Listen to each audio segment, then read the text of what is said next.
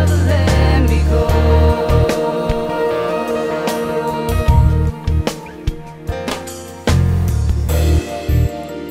John chapter 14, verse 1 to 3.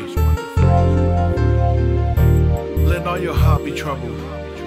You believe in God, believe also in me.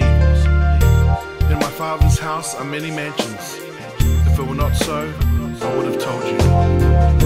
I go to prepare a place for you. And if I go and prepare a place for you, I will come again and receive you unto myself, that where I am, you will be also.